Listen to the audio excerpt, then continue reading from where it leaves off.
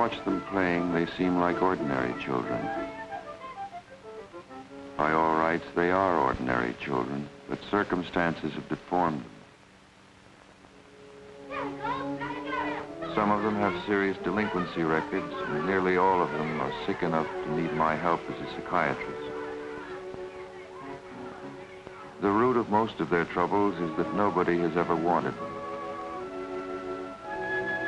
Here, we try to show them they're wanted.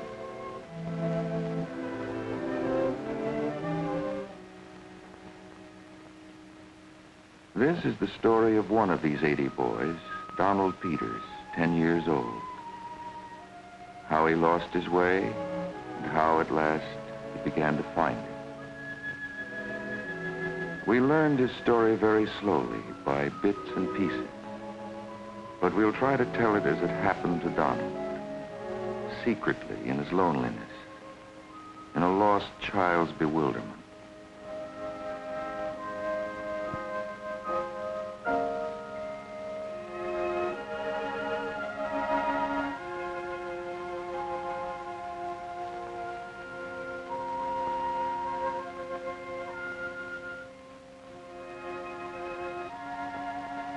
In all these months, Donald has made no friends.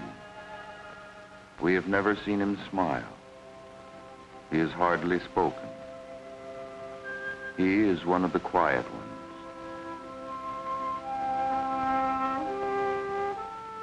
In all these months, he has never had a letter. But he is learning to endure disappointment. He used to hide himself to suffer. Now he wants me to know he is unhappy. This boy wants all my attention. At his stage, they're painfully jealous. If Donald's ever lucky enough to open up, he'll have to go through that too.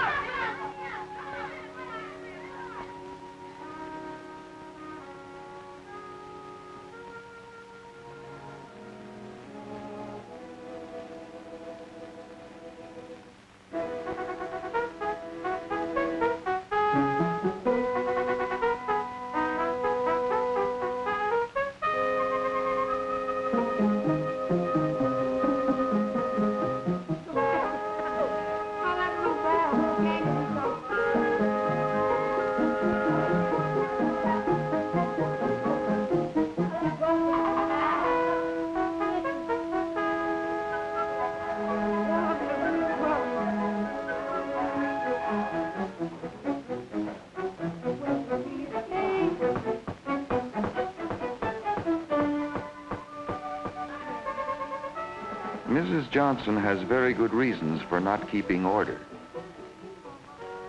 Her boys are very backward in their reading, as in all their studies. Children are much more deeply ashamed of being stupid than most of us realize. They are stupefied by shame. They've failed so often, they're afraid even to try anymore. Before they can ever begin to trust their intelligence, they have to be sure they're liked, no matter how stupid they seem or what they do. Before they know they're liked, they can't like you. Until they like you, they can't even begin to learn.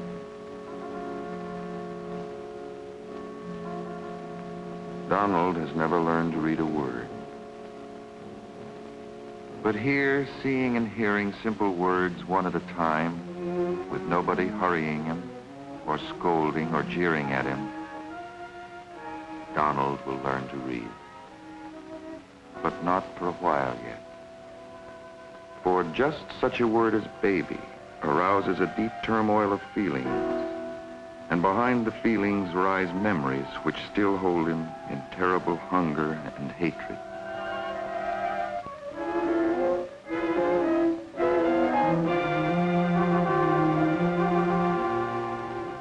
vanished father whose face he can't even recall.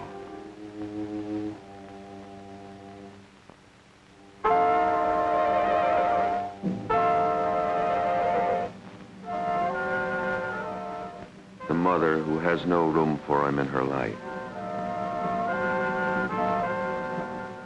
Grandma at his home with her. A home he hates so much that even at night he seldom comes back. These are the memories Donald lives in day and night.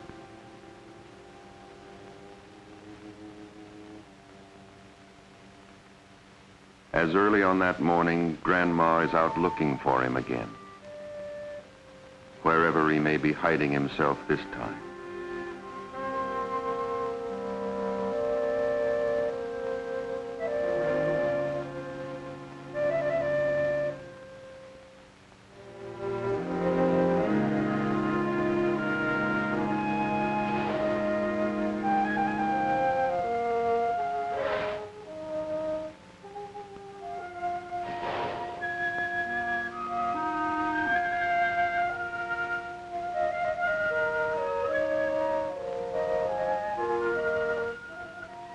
And she is wishing to goodness she'd never in her life have to smack him or scold him or go claim him back at children's court or ever look on his mean, mopey, sassy little face again.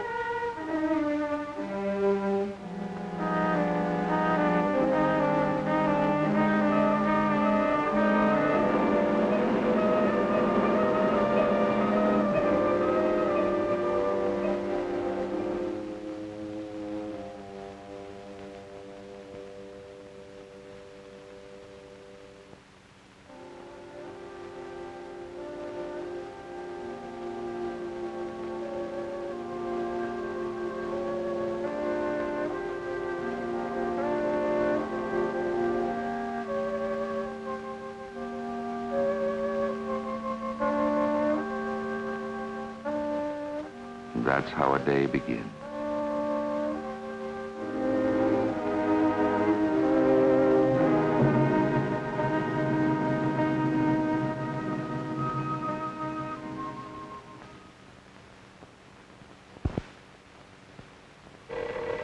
Same old buzzer. Somebody else hauling him home by the nape of the neck. Get up them steps, you little good-for-nothing. You no-count. Get up them staircases. Sleeping out the Lord knows where, same as your no-count mother used to do. Keeping me up all night, tossing and worrying till all hours. Prowling around the cold streets to dig you out of your hiding place. Shame my face in front of everybody. I heard you open your doors down there. Go on and listen. The same old helpless fury. Pray over your features. Try to keep you in the good ways. Sneaking and sniveling and stealing my rent money. All the time looking at me cold as a clam.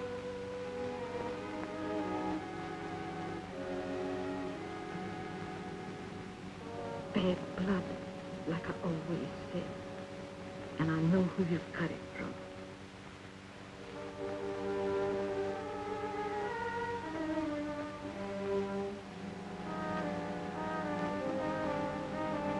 The same old hopeless confusion, misunderstanding, rage and pain and fear and hatred.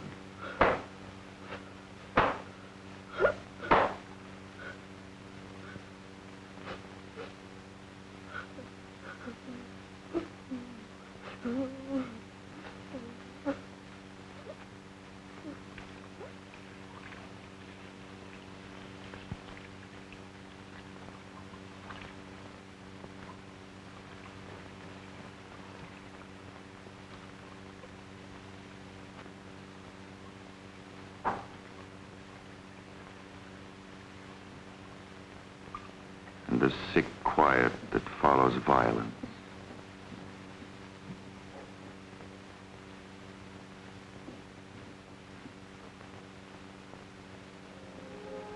And duty without love.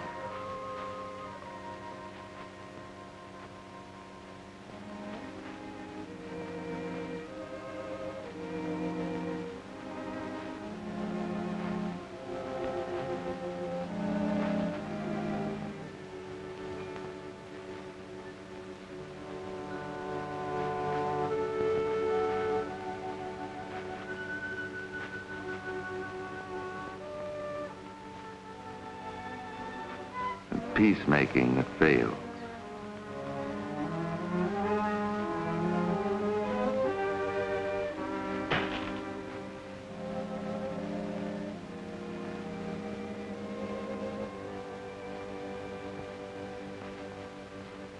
A heavy burden for an old woman.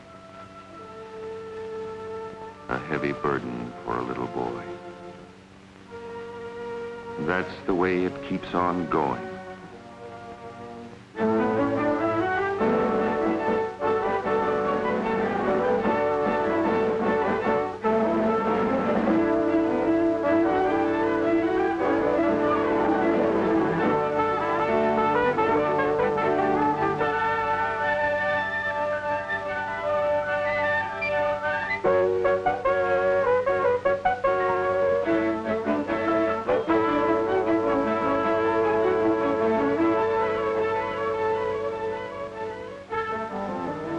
This is one of the things that counts most heavily against Donald.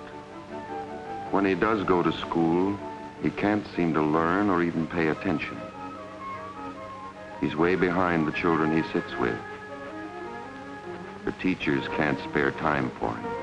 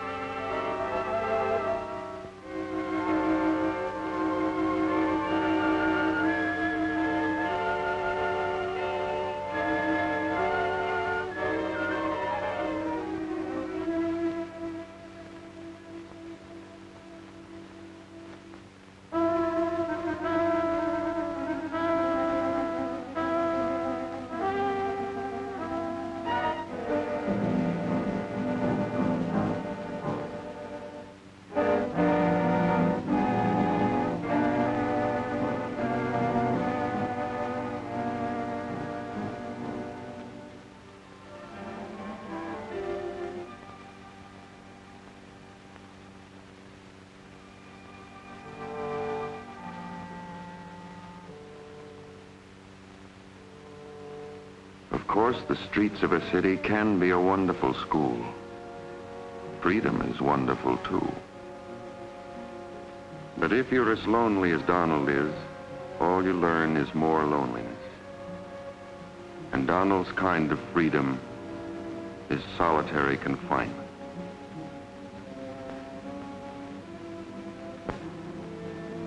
Everybody else has some place to go, some definite thing to do.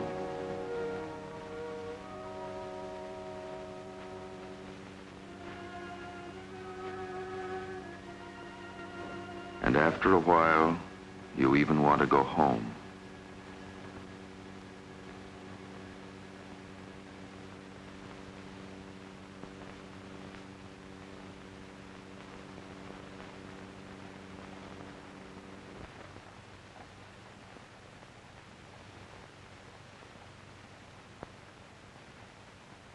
But home is no refuge. Home is a place of unutterable boredom, sadness, wild daydreams, vengefulness, rebellion.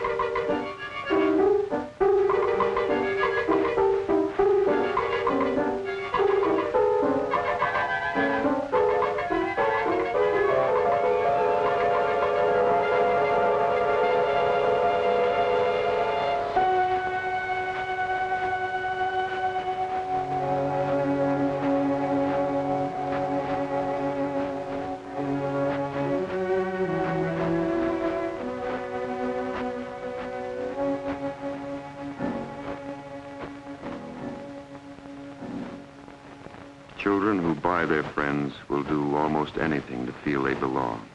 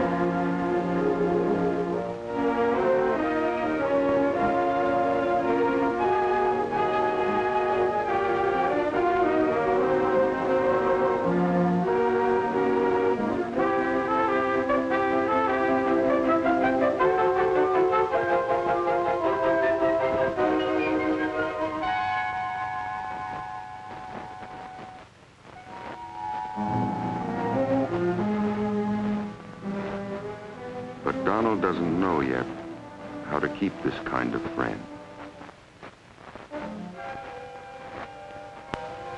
He's failed again.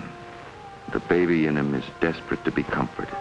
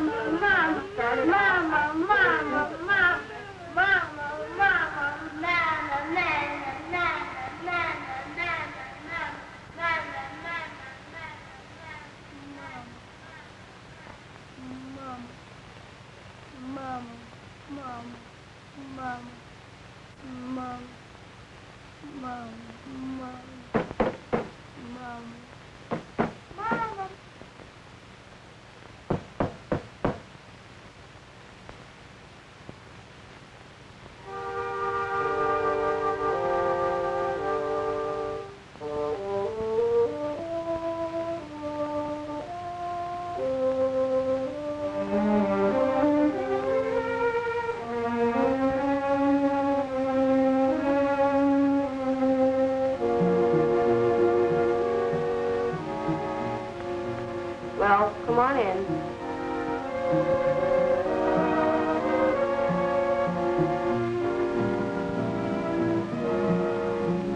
It smells like home,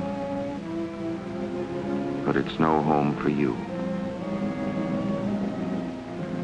Are you coming back in here or not?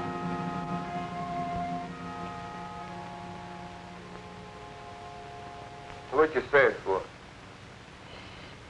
Not so loud. Don't shush me. You can't even talk in your own place. What you say it for then? I didn't mean it like you took it. What you say it for then? I didn't say it like you took it for. Like I took it for. All I know is you said it.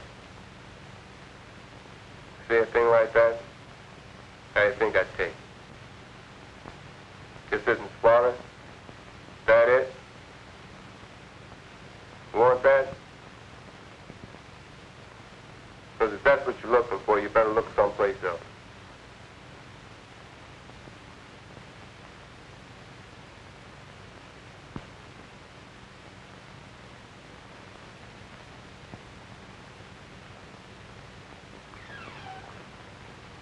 Didn't nobody ask you to swallow nothing. Don't give me that stuff. Wasn't trying to give you no stuff. What you call it? Don't call it nothing.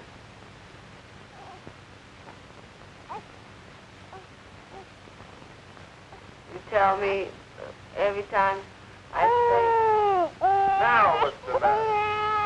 Leave the baby alone. What you test her for?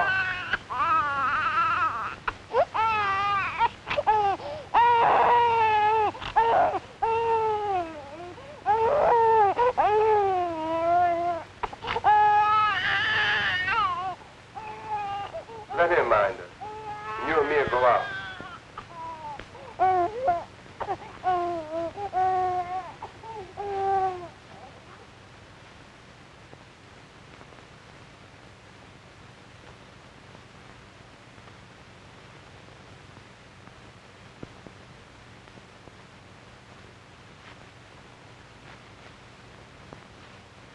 Doggone it, woman, where's my necktie?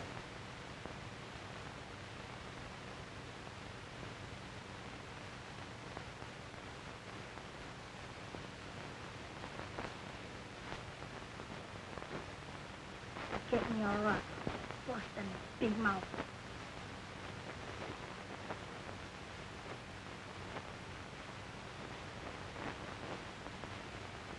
Come on if you're coming.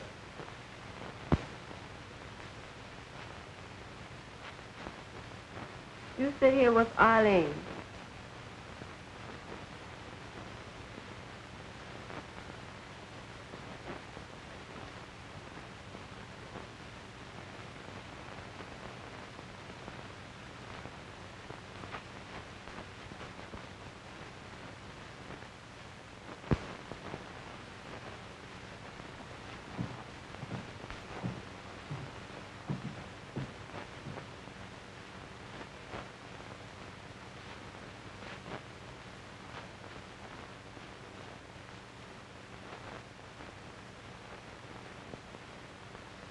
Have you got something to give the kids?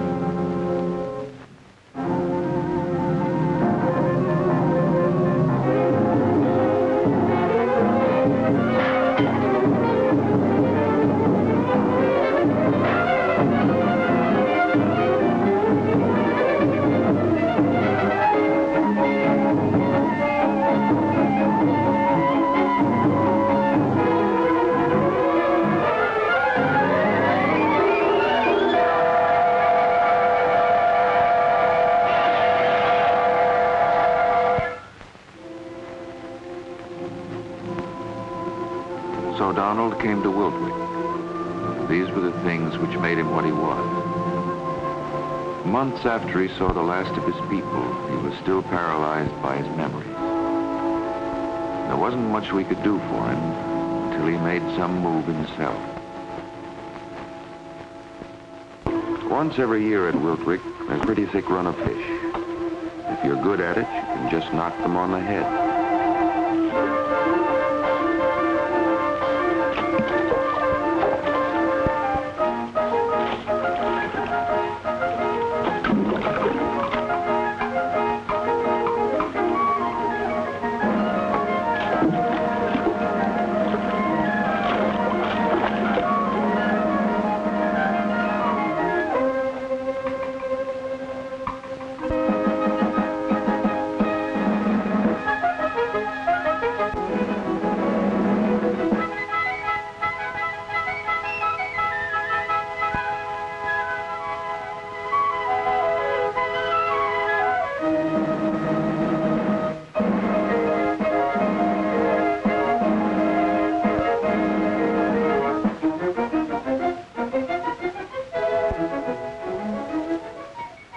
Regular holiday.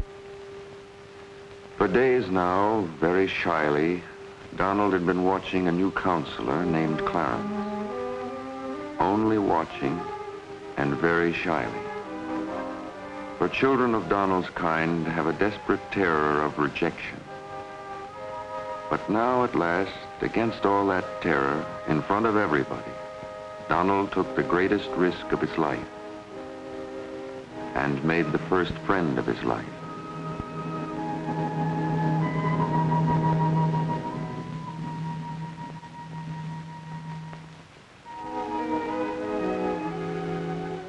It was a great day for Donald and for us too. One of our social workers came over and congratulated Clarence. He wondered what for. But Miss Roberts knew what Donald had been through. And after she told Clarence a little about the child, Clarence realized he had been partner to a small but very important miracle.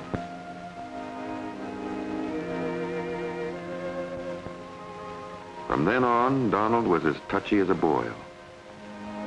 Children always are when their affections begin to be stirred up. He was touchiest of all toward his new friend.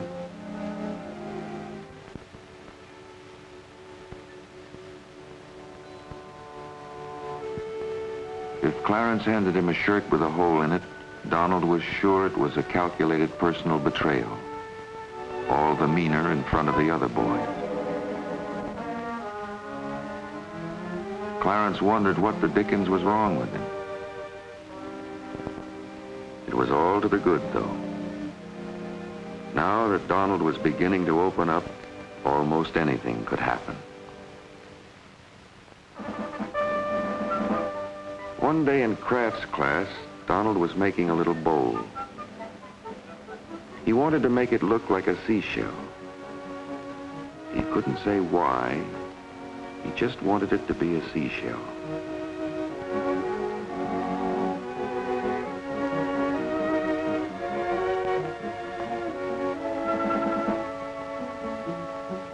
Donald seemed to be doing fine. Suddenly, the hands that were working in the damp clay of the unborn shell drew him into a deep quicksand.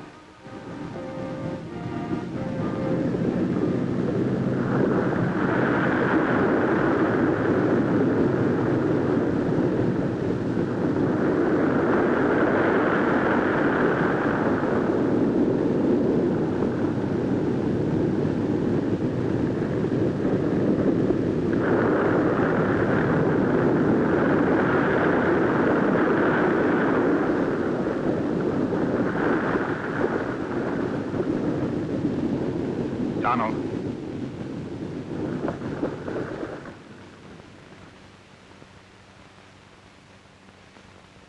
Donald. What's the trouble? Okay. Try it again.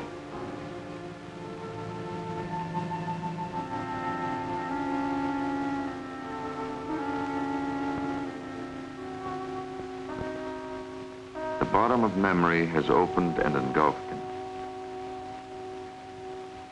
All afternoon, in great misery and turmoil, he must hunt among those memories alone.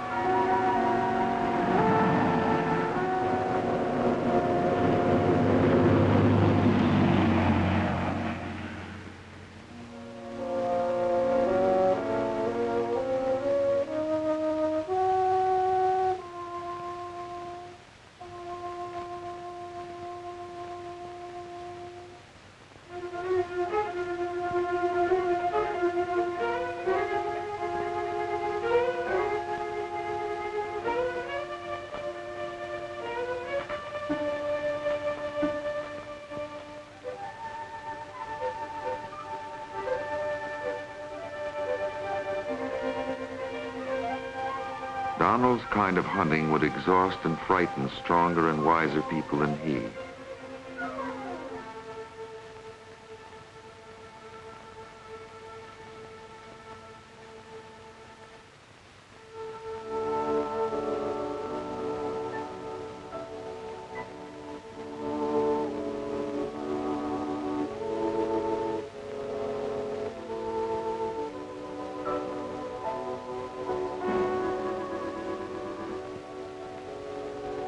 In the past, when he was in trouble, Donald had nobody to turn to.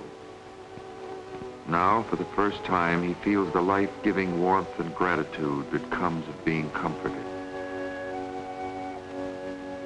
And for the first time, with Clarence's help, he begins to take his place among the other boys.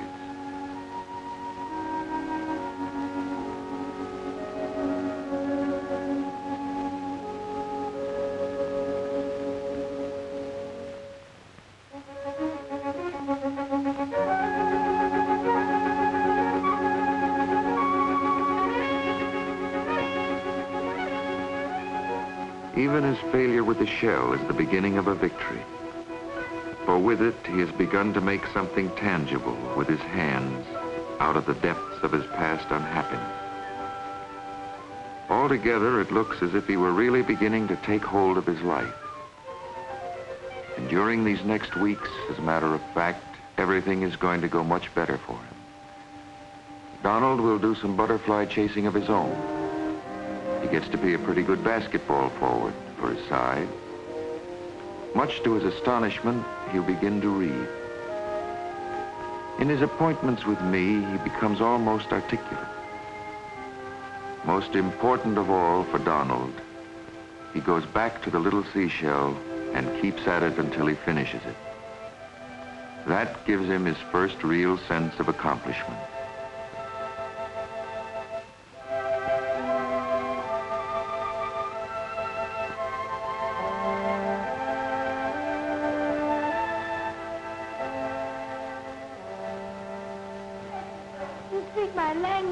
And by now, he seems to have become very much a part of the life here.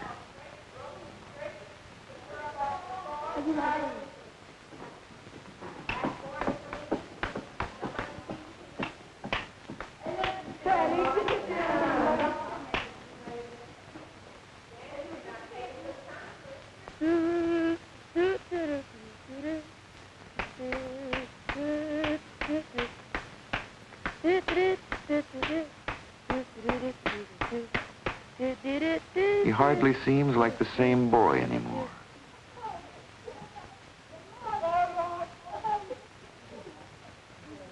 But he isn't well yet by any means.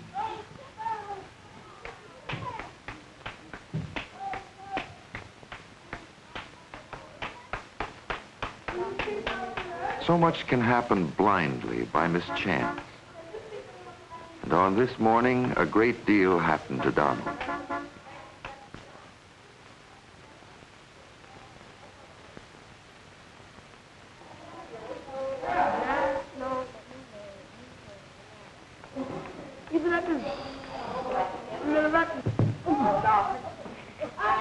When he saw that Miss Roberts was driving into town, Donald suddenly realized whom he had made the bowl for.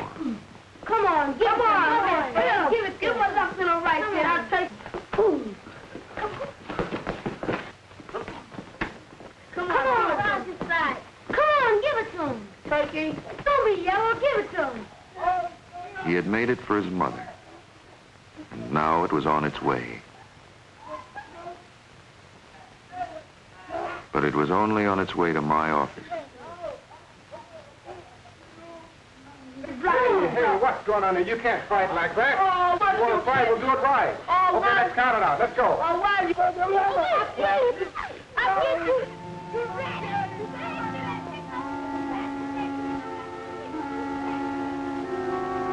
When Miss Roberts told me about the bowl, I decided it was time to tell Donald the facts.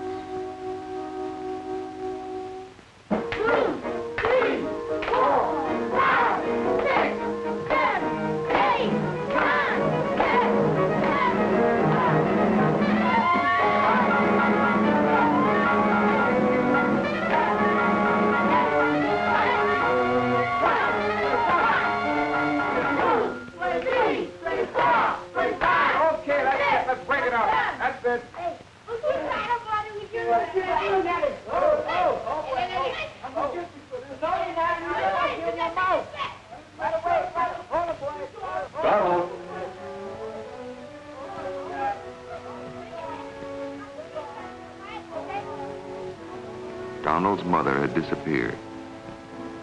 Not even his grandmother knew where she was.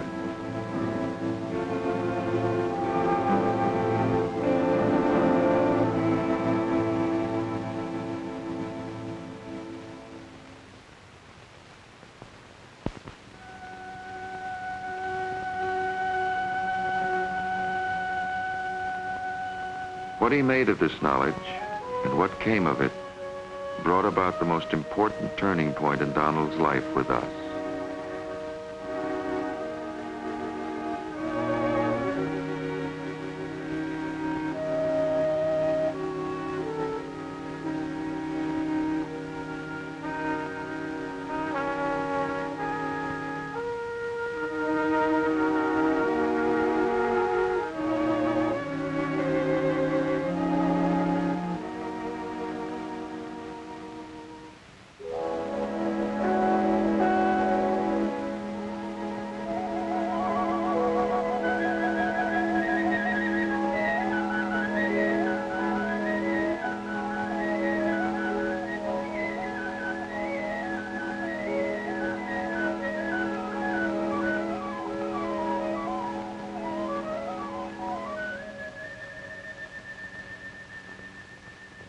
What Donald is trying to do takes a lot of courage, a strong will towards reality and life, to suffer the uprooting of the dearest thing you have known and try to transplant your affections, to go ahead rather than retreat, to put your need and your love once again in another's trust when all of your life, and again so recently, you have been betrayed.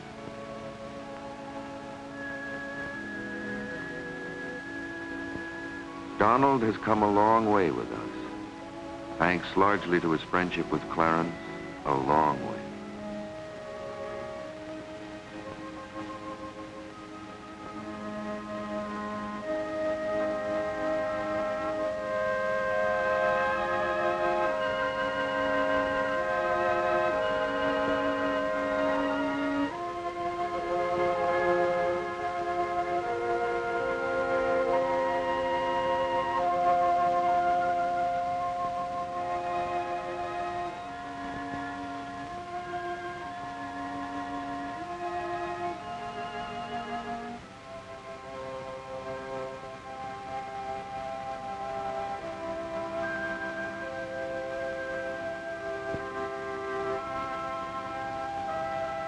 A mirror is no longer a focus for misery and self-hatred, but more like a window on a happy present and a hopeful future. An image of a happy child, of the man he hopes to be like.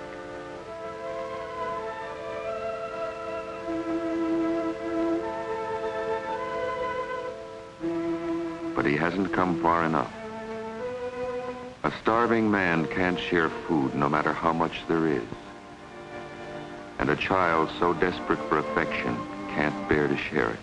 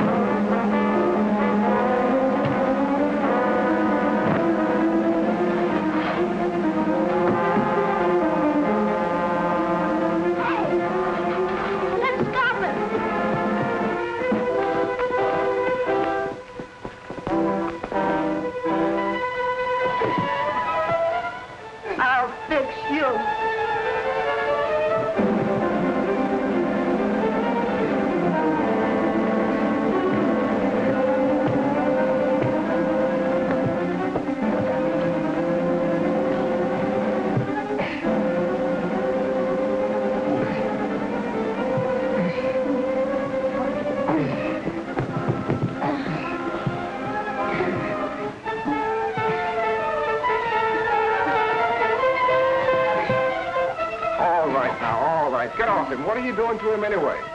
What we do, he tear up our bed. Now, what do you do that for? And what did you do? Now, you go over and fix up that lock and be quick about it. You other guys clear out here. We're gonna fix our bed. Don't worry about that. Let me handle it. Now, you gotta move on you.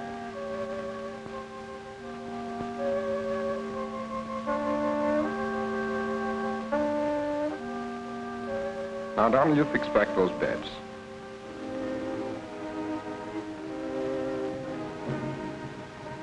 What do you want to make a mess of things for, huh? What got into you? Is something wrong? Something happened? All right, now, let's straighten out these beds, huh?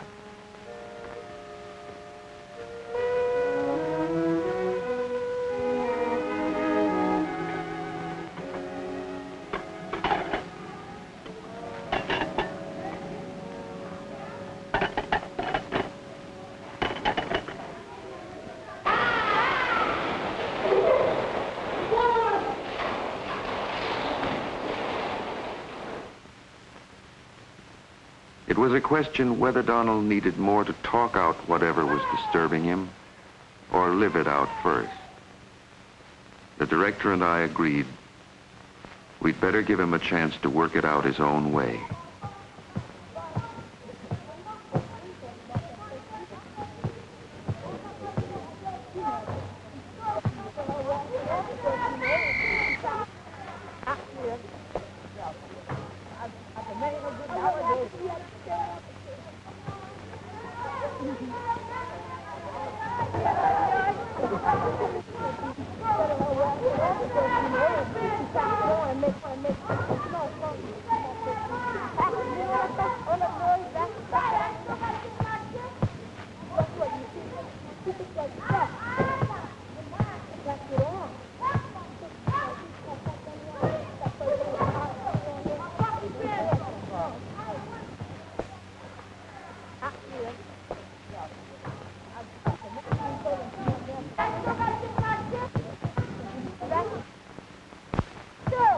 Chances have to be taken because, after all, there are things you can only find out for yourself and by yourself.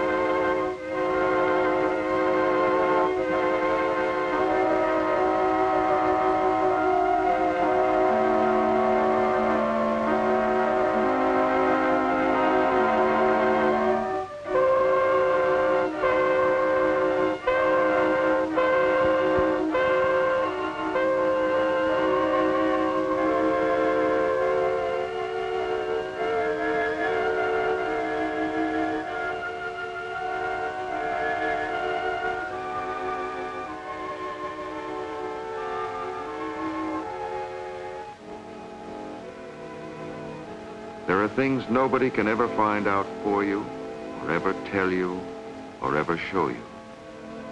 They're too deep inside you.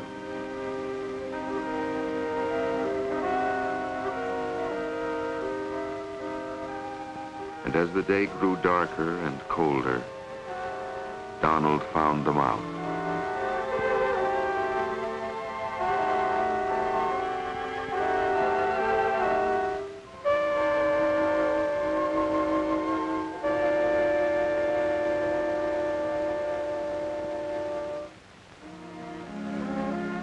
He saw his mother and all that he wished of her and could never hope for.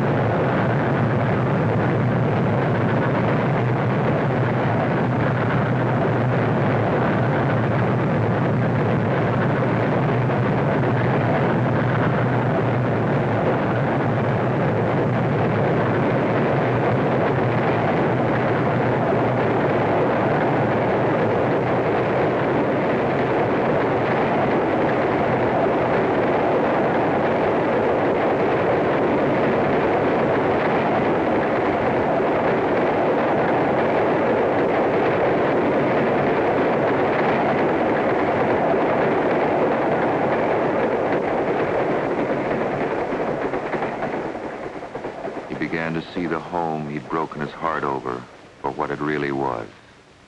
And seeing that, accepting that, his own spirit began to come of age.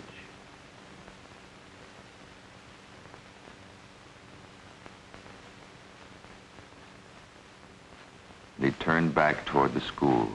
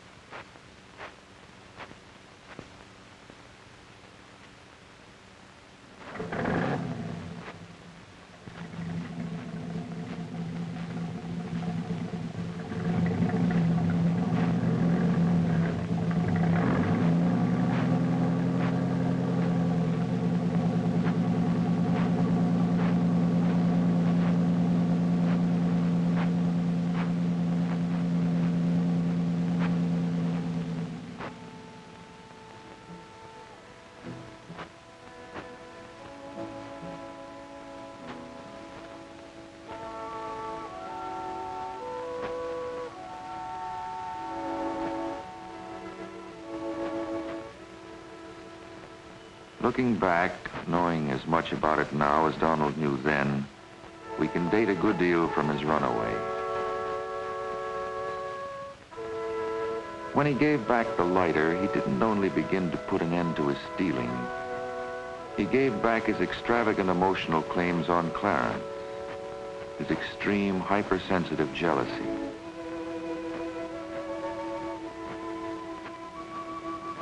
From now on, he will begin to make friends his own age as well.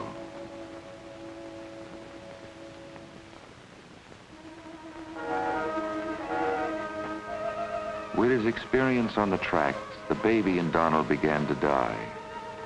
The child was born.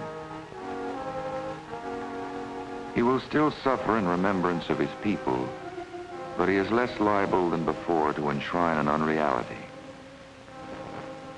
He can better accept his motherlessness, his homelessness, this temporary home.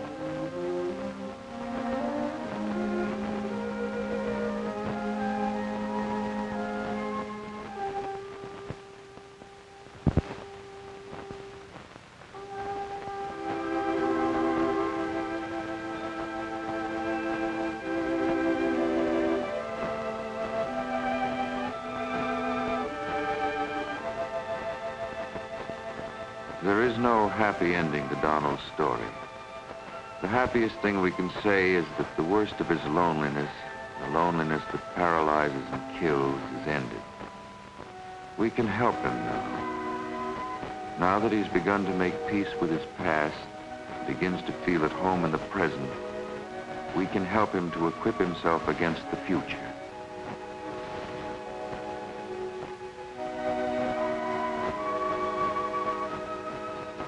That's the most we can hope to do here at Wiltwyck for any of the boys who lie sleeping here, to clear away some of the great harm they suffered in the difficult world they came from, to make them a little better able to take care of themselves in the difficult world they must return to. A little better able to live usefully and generously in that world. A little better able to care for the children they will have than their parents were to care for them. Lest the generations of those maimed in childhood, each making the next in its own image, create upon the darkness, like mirrors locked face to face, an infinite corridor of despair.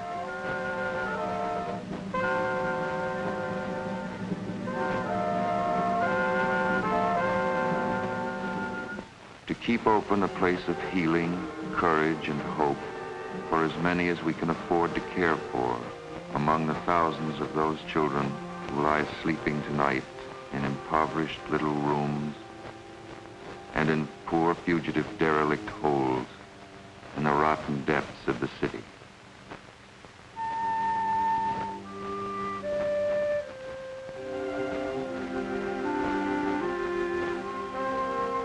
Whom poverty, bewilderment, anger, pride, fear, lovelessness may drive into sickness and into crime,